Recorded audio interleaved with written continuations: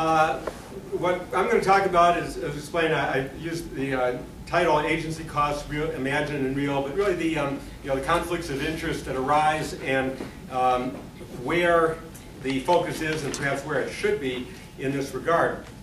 Now, I think we're all familiar with the standard narrative about the global financial crisis, which is that the rating agencies were a major, if not the major, culprit in this catastrophe. They gave AAA ratings to mortgage-related collateralized debt obligations that clearly did not deserve those high ratings. And the unsuspecting financial institutions that bought those deals suffered gigantic losses that threatened their solvency, touching off a systemic crisis. Now, first of all, the unsuspecting institutions should have suspected something, because a lot of those so-called AAA securities yielded 200 basis points more than other AAA securities. So it was very interesting to see the financial institutions migrate very quickly from we don't rely on the rating agencies, we do our own research, to we relied on the ratings and look what happened. This is one of the themes I'll come back to, but the motivations behind some of the rhetoric that you hear, and clearly there is a motivation for money managers to downplay the extent to which they depend on ratings because they want to look like they're adding value. And but we saw in the financial crisis, they changed their tune very quickly. Now, the conventional, well, the question though is really, why did these ratings get awarded inappropriately? And the conventional answer is that the fact that the ratings are paid for by the issuers being rated, which creates a clear conflict of interest. And if that problem, if that conflict is a problem for mortgage-related securities, then clearly it must also be a problem for corporate-related securities. And this viewpoint was colorfully expressed by my former neighbor, now Senator from Minnesota, Al Franklin, formerly of Saturday Night Live, who said, well, oh, this structure in the rating industry is awful. I mean, the companies who are being rated are the ones paying for the ratings. You know, this is comparable to your kid coming back from school and saying, I got an A on my chemistry test because I gave the teacher $100. And the fact is, it's not like that at all. And I can attest to that because my children went to private schools here in New York City. They're quite expensive. They were not paying the teachers, but I was. And yet, contrary to what you would infer from Senator Franklin's logic, they're not awarding A's simply. The grading scale, with all due respect to the present company, is tougher than in most colleges in the United States. There's no talk of grade inflation that I've heard at these schools.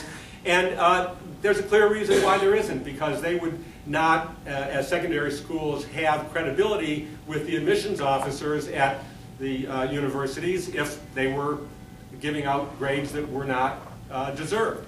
And so the point is that the fact that there is a conflict of interest does not automatically demonstrate that that conflict cannot be successfully managed.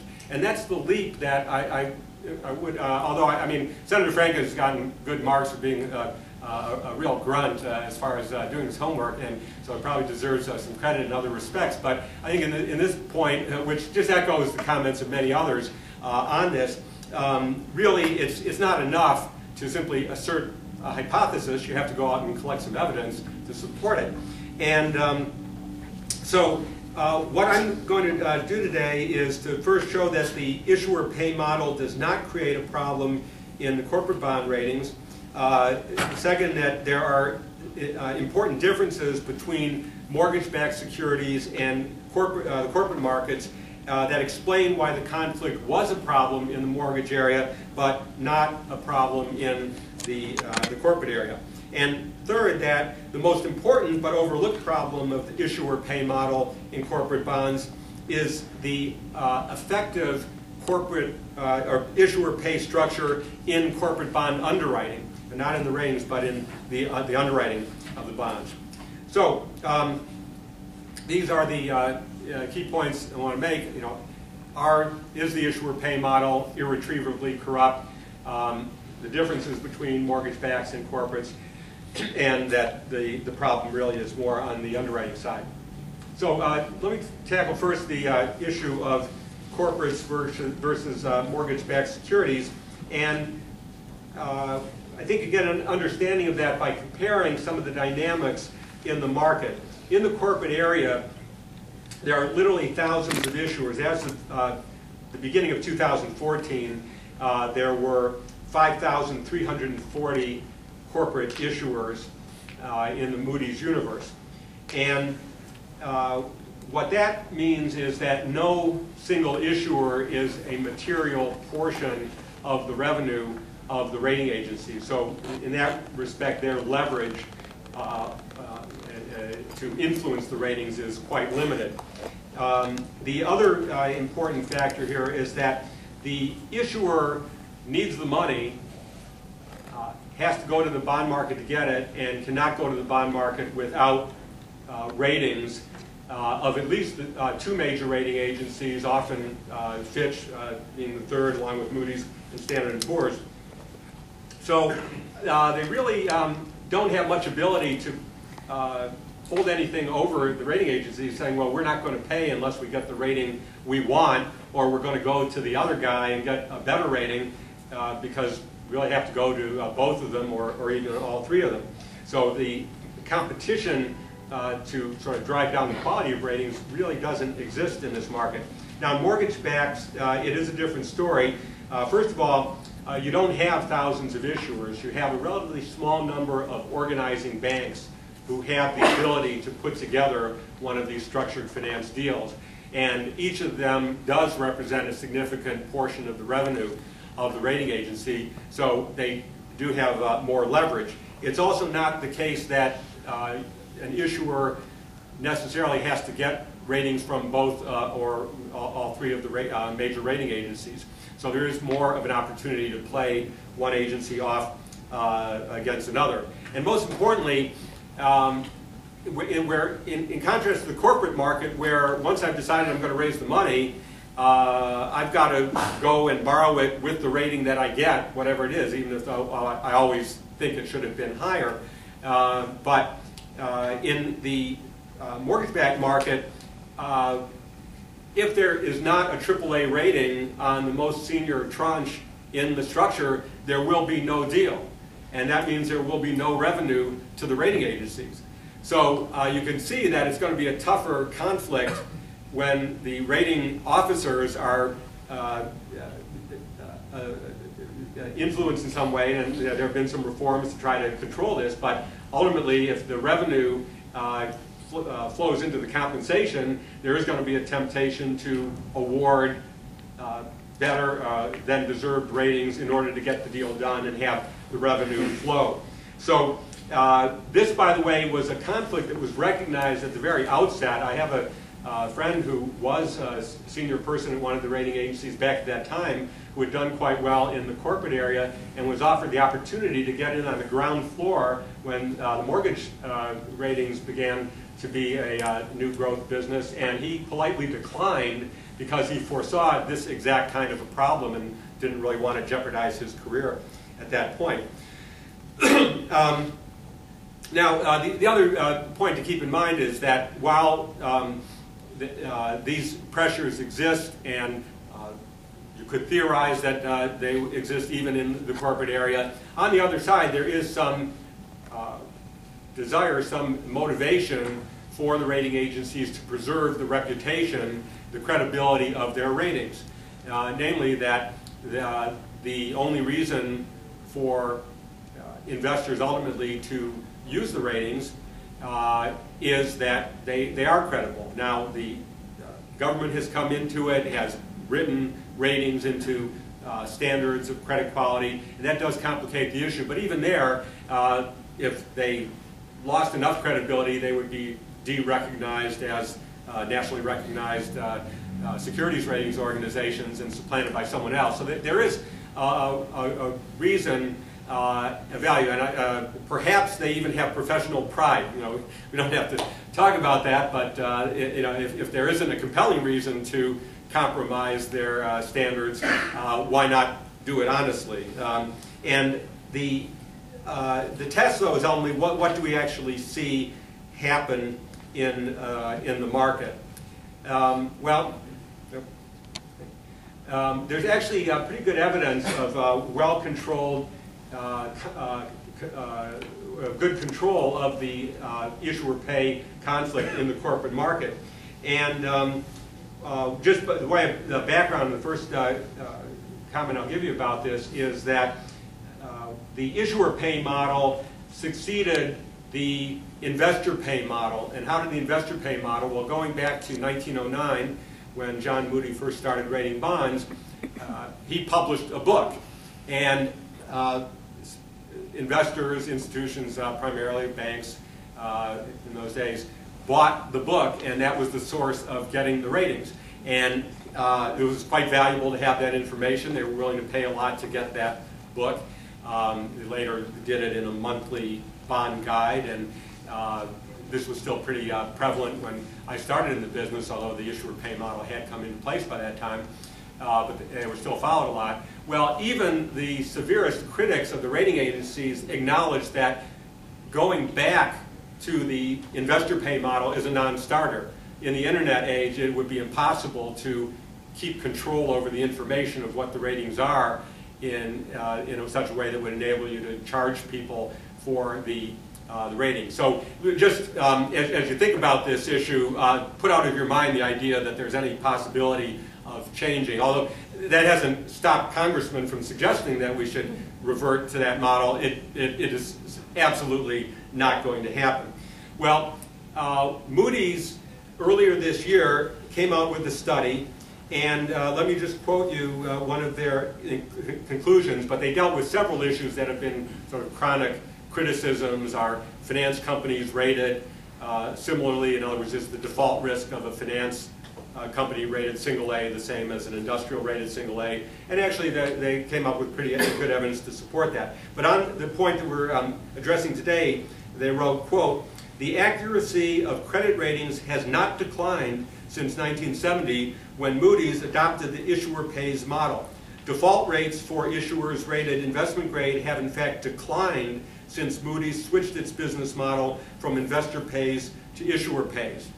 And what that shows is that they didn't, as a result of this inferior kind of model, suddenly become corrupt and hand out ratings more liberally than they had previously. And by the way, this improvement, I wouldn't go as far as to say that it was a result of the switch to the issuer pay model. I think it's the result of better analytical techniques, more resources, better information, perhaps better disclosure, a combination of things. But the important point is that the change in the model did not offset those and cause the quality to go in the other direction. Now, some specific evidence on the output of the process under the issuer pay model. This covers basically the past 30 years. And what you see is that there is no history. Now, this is in the corporate market specifically. You see no evidence of AAA bonds in the space of a year or two going into default, as we saw in the mortgage-backed area. The default rate is not 0.00% over a long period of time, over a one-year period it is, but over a long period of time, some AAA corporations have lost their competitive position. Some of them got downgraded a few notches and then did a leveraged transaction that knocked the rating down even further and made them vulnerable to default, as any company with a speculative grade rating, BA1 or lower, would be. But what we do see is a monotonic increase in the probability of default within 1 year of this rating being assigned or in place, and with each step down the rating scale. So I would submit that the rating agencies must be doing something right, and most importantly for our present purposes, that the rating agencies could not produce this performance record if they were assigning ratings according to who is willing to pay the most or give them the most business in order to get the highest possible rating. It just wouldn't be possible to keep everything straight and figure out which ratings had to be lower so the other ones could be higher and all the rest. Now another comment that you hear is that we know that the ratings are wrong because the market often disagrees with them. Why there are some B1 bonds that yield more or have larger spreads over treasuries than some B2 bonds. So, well, it's obvious they're wrong. As we know, the market is always right. That's the true arbiter. Now, these same people will turn around and say, the way we add value is by finding where the market is wrong. And we buy undervalued bonds. So there's a great inconsistency. I seem to be the only person who's pointed this out with little effect. I've made this point for many years. No one really cares about it, but it's quite a significant contradiction. Well, here is the actual evidence on it, which is that. Again, here I'm focusing just on the speculative grade market because it'll be a little harder to see if you bring in the whole scale of the investment grade as well. But these numbers also apply there.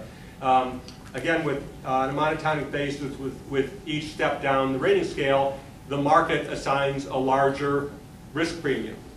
So in fact, for the most part, the market agrees with the rating agencies. Now, there is overlap, and there are good reasons why there should be, because the default risk is not the only, or default probability is not the only factor in the valuation of a particular bond.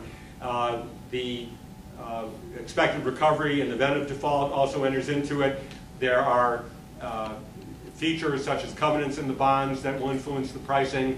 There's also the issue of liquidity. A smaller issue will tend to trade at a wider spread than a larger issue, particularly if it's a small issue of a company that doesn't have any other issues in the market, because there's more uncertainty, fewer abilities to arbitrage bonds, one bond of the issuer versus another. So there's just less depth in the market, and all of those things enter into the pricing. Now, the other very important point that, again, I think I'm the only one who's drawn attention to this, is that the critics who say, well, the ratings, the spreads don't agree with the ratings, completely ignore the very important factor of watch listings and rating outlooks. For every issue that is rated by Moody's and Standard & Poor's and by Fitch, they publish either a watch listing saying that we're likely going to reduce the rating and give you some indication by how much is likely to decline, or upgrade it based on some pending information. So typically there's a transaction on the table to acquire the company that's going to affect the credit quality, but they don't know if the deal is going to go through or not, so they're just putting out a warning and saying that if that goes through, the company will be upgraded or downgraded, as the case may be. The market is clearly not going to wait until that happens. It will at least sign a probability and say, all right, it should be, if the possibility is that it will be downgraded, then there's a 50 or 60 whatever % chance that it will be at B3 and should be priced that way as opposed to the present B1, and the spread will reflect that. They also have outlooks for companies that don't have anything particular on the table right now, but the trend seems to be over the next year, 18 months or so, the likelihood is that the rating will be going either higher or lower. Well, if you ignore that evidence, then yes, it looks sort of chaotic when you get down below these median levels of how particular issues are priced relative to ratings. What we did here was an analysis that, as of the end of the first quarter, looked at all of the issues rated B1 at the senior level, and in the B of A Merrill Lynch U.S. High Yield Index. And just to explain, B1 is the blended rating scale that they use in the B of A Merrill Lynch system to merge the Moody's and S&P and Fitch ratings. So we said, all right, we want to make all of these comparable, have no other intervening factors, so they're rated the same and they are all in the same priority level in the capital structure. And then we created this little matrix here and said, all right, the option-adjusted spread, is it greater or less than the median of all of the bonds in that category? And so you have four possibilities. If you add up the ones in which the market essentially agrees with the rating agencies, you get the case in the northeast quadrant where the outlook is favorable and the risk premium is smaller than the median for that group of bonds. And in the southwest quadrant, you have the case where the outlook or watch listing is negative and the risk premium is greater than the median. And in nearly 75% of the cases, and in other cases, when we've run tests like this, we've had numbers of over 80 or even 90% agreement between the rating agencies and the market. So I would say that this idea of a lack of correspondence and this being some sort of evidence that the ratings are inherently wrong is really not upheld when you do a fair test, which is not necessarily what people are looking to do. They're not trying to get an objective measure, they're trying to justify what they're doing in the marketplace. Now, I don't want to suggest that the rating agencies are perfect. They're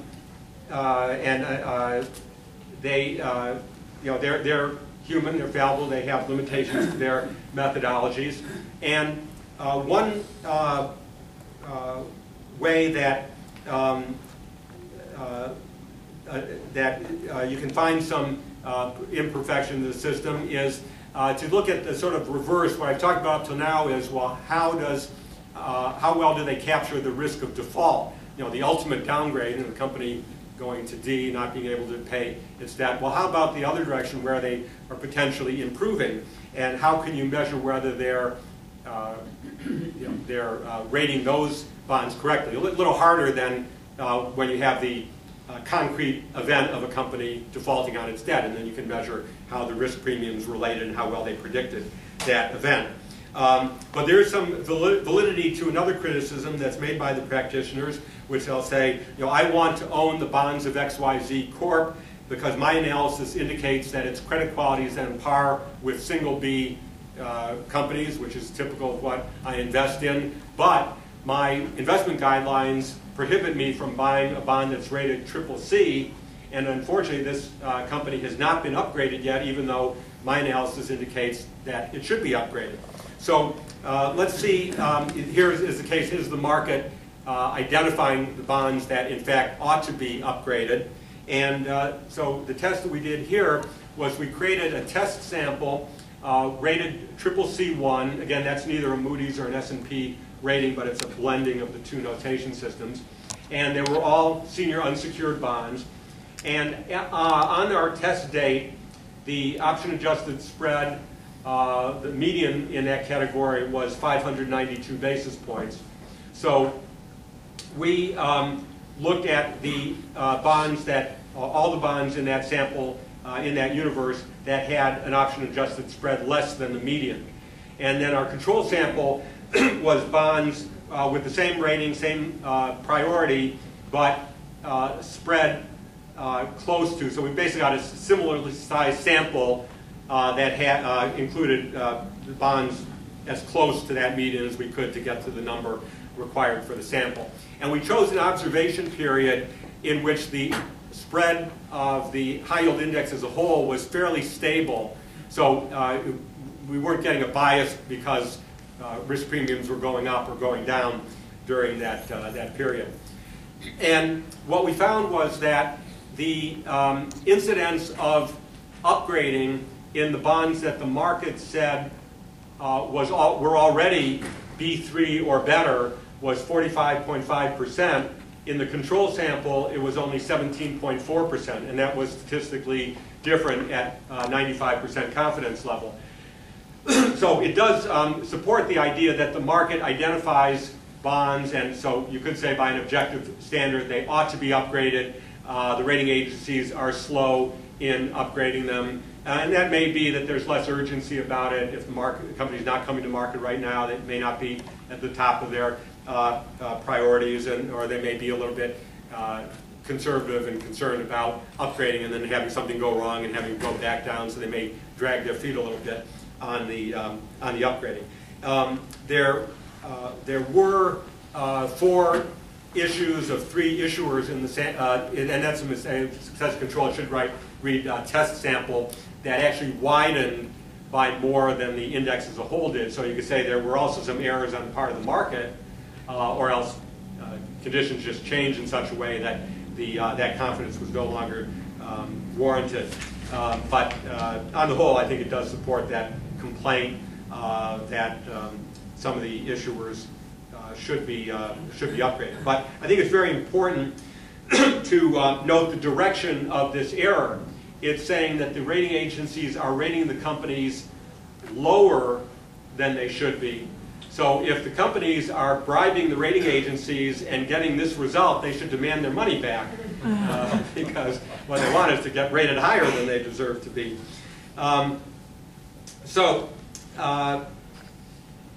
Just a little bit of sideline on this also is that a lot of the commentary I've talked about is coming from practitioners, and there may be a tendency to say, well, these people in the market, they should know what they're talking about, and they do, which isn't the same as saying they're going to tell the truth or be completely objective about things. Really, when you look at it, there are some strong incentives for most of the other market participants to criticize the rating agencies. First of all, of course, the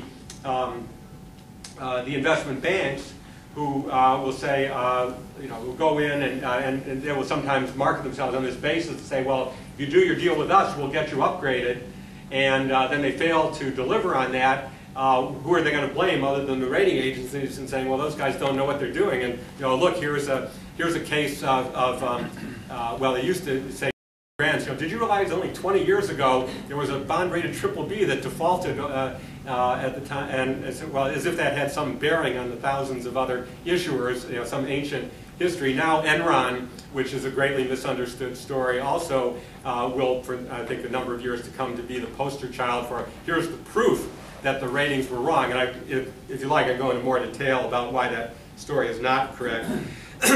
So they have an agenda there, clearly. Now you might think, well, the money managers, they would certainly want to be objective and fair about it. But in fact, they have a problem, which is that they, particularly if they're in the speculative grade area, they're going into potential clients and saying, our fee is half a percentage point a year, and so on, and the potential client is saying, what? That's exorbitant. That's highway robbery. We have another manager who's managing treasury bills for us and charging us, 10 basis points. So how can you dare to suggest such an exorbitant fee structure? And the response to it is, well, we have a team of analysts that we have to pay in order to make good credit selection. So we have to have that team of analysts. And the response to that is, well, no, you don't. You have the ratings. You can rely on the ratings. So it's very important for the companies, the money managers, to disprove the idea that the ratings have any reliability at all, and they're always looking for examples, the bizarre outlier in the sample, to prove that the entire rating process is flawed and useless. And of course, the traders and salespeople are right in the act too. One of my great memories working on Wall Street was the sales manager for a high-yield group coming and at a morning meeting and going through the positions that they were trying to buy or sell, and saying, well, and getting a response from one of the salesmen saying, my client won't buy that issue because it has a CCC rating.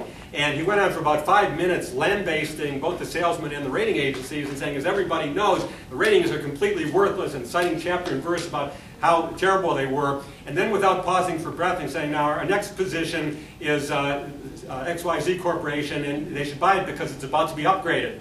And I asked the salesman, one of the salesmen afterwards, did anyone notice the inconsistency in that? And they said, oh yeah, we don't take any of that seriously. But unfortunately, at least the unsuspecting investors may take it seriously. They shouldn't. Well, so to recap, I explained why the issuer pay model is not a problem in corporate ratings, even though there is evidence that it was in mortgage-backed ratings. I'm not sure that problem has really been solved, despite all the reform measures. And I presented evidence to support my claim that the issuer pay is not a problem in the corporate ratings. The final point I promised to make is that the issuer pay model is a problem in corporate underwriting. So first let me address the obvious objection that the issuers do not pay the underwriter. So how can there be an issuer pay problem? The underwriter buys the bonds at a discount from the issuer and resells them to the investor. So the form of it, at least, is that the underwriters are paid by the investors. Now the substance is quite different.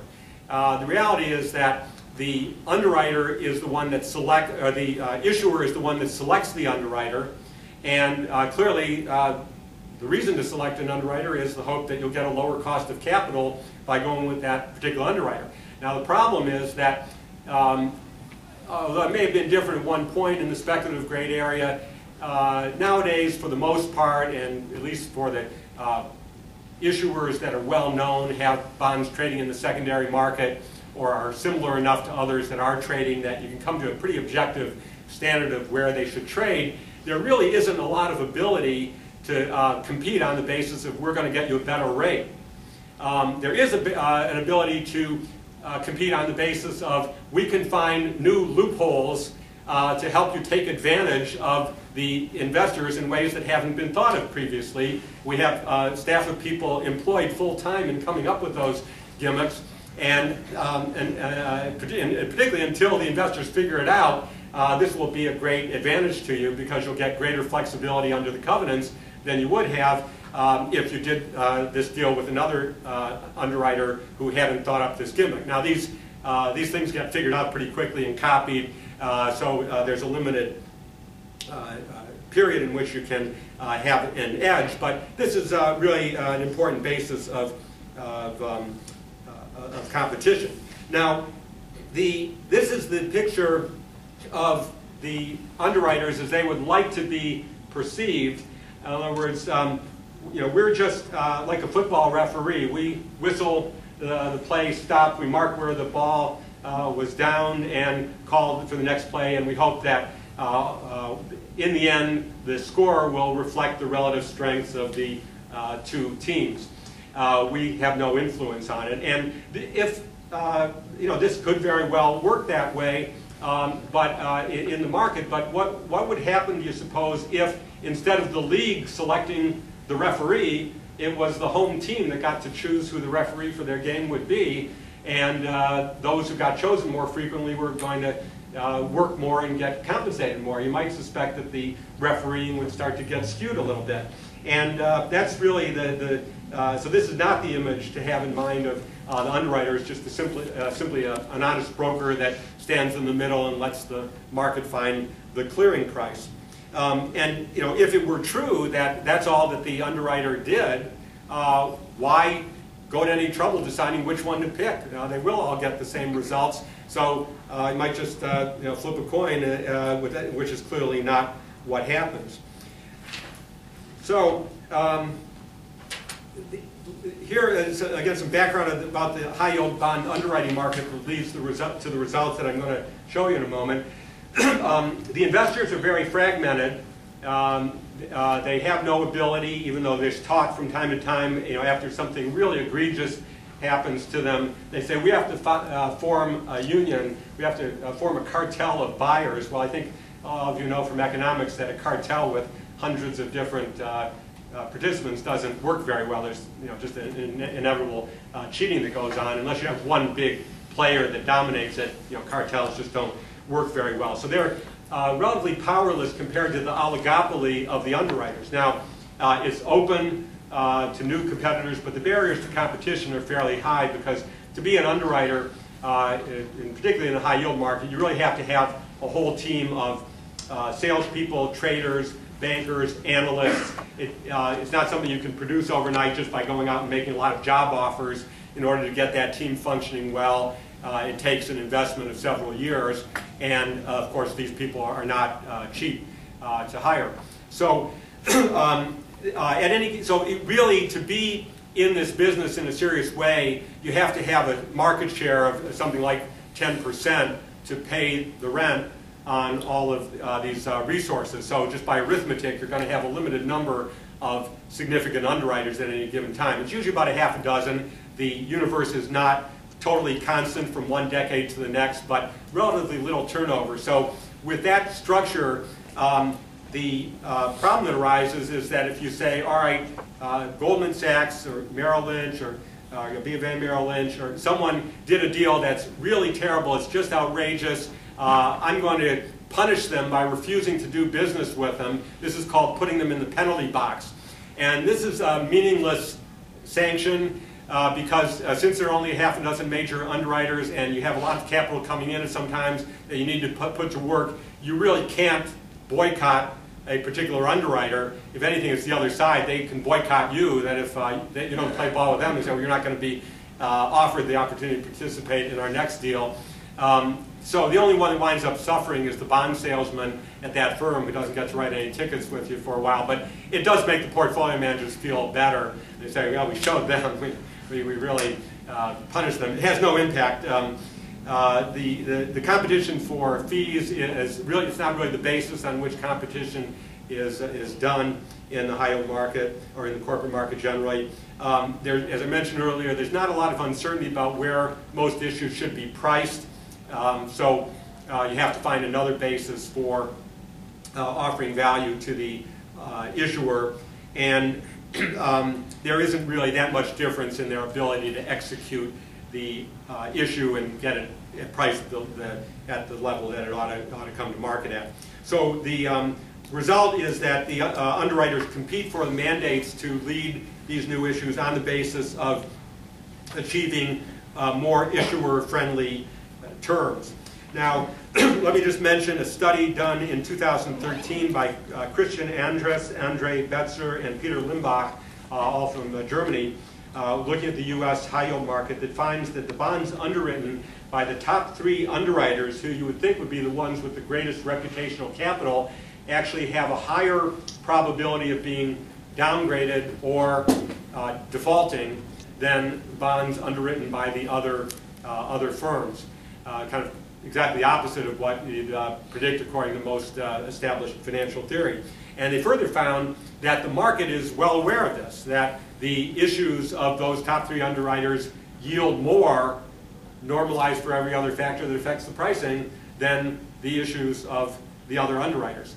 And they attribute this to a change. Now, they didn't really go back and study the earlier period, but their thesis is that this situation has come about as a result of the repeal of Glass-Steagall, which heightened the competition in the corporate bond underwriting market by bringing the commercial banks into the picture, and that as a result of this, they've had to give up the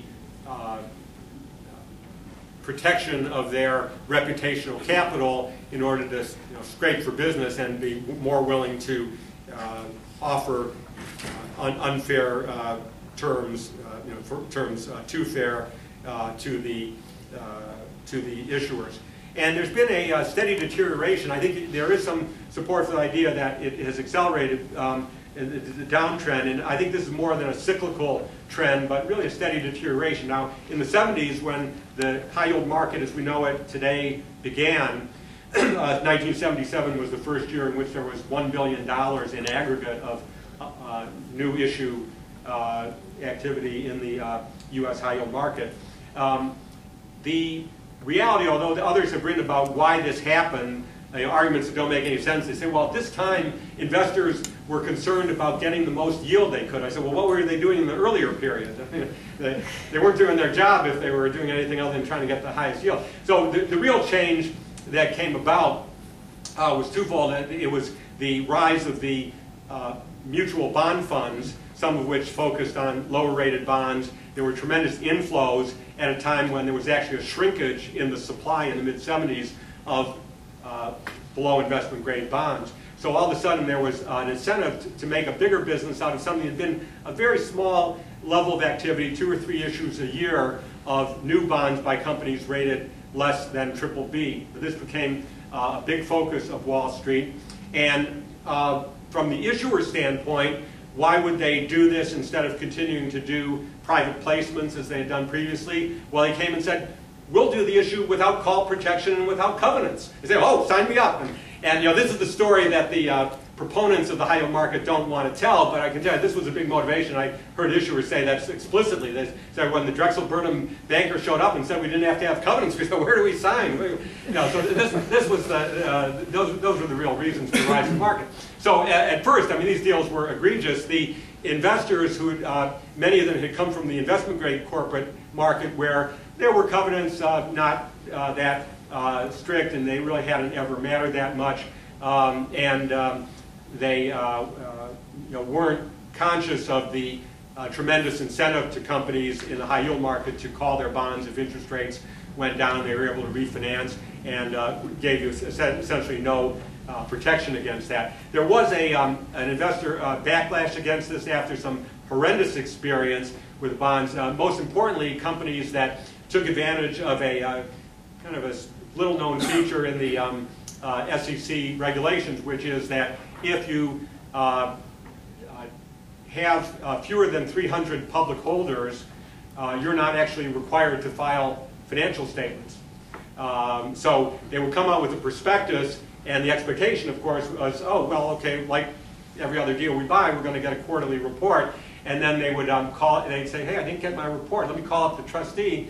They call up the trustee and said, I didn't get my report. And they said, who are you? And they said, well, we're the such institution. I don't see you listed because these bonds are held in street name. And in any case, there are fewer than 300 public holders, so the company is not issuing statements anymore. So you can imagine how valuable your bonds were in the market when no one else that you might sell it to could get any information about how the company was doing.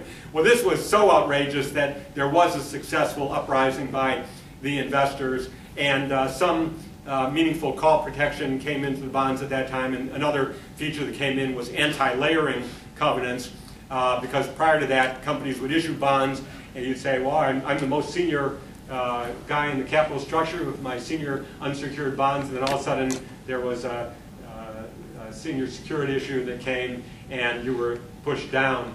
So bonds started to get that feature. And the solution to the non-issuance of financial statements was they put in a covenant which became standard that whether or not the company is required to issue by SEC regulations, they will provide a quarterly statement, the equivalent of a 10Q, whether they're required to by law or not. But since then, it's really been relentless gains by the issuers.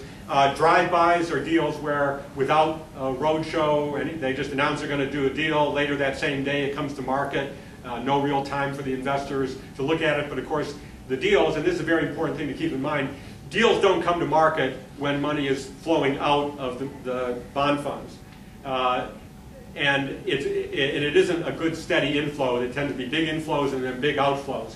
Well, if they're only issuing when money is coming in, and the portfolio manager's biggest worry is that they'll wind up sitting with 10% cash and then get criticism that you're charging a high yield management fee for managing cash.